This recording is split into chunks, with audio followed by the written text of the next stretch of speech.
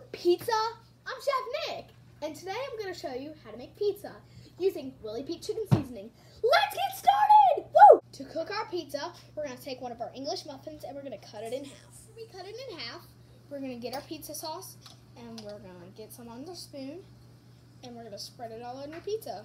You're going to get your cheese and you're going to sprinkle some on your pizza. Two pizzas. So we're going to get our pepperonis and put our pepperonis on one. And on the other, we're just going to have cheese. We're going to get our seasoning and we're going to sprinkle it on both of our pizzas. We're going to throw it in the toaster oven. We're going to take them out of our oven and put them on our plate. Now serve them and enjoy them.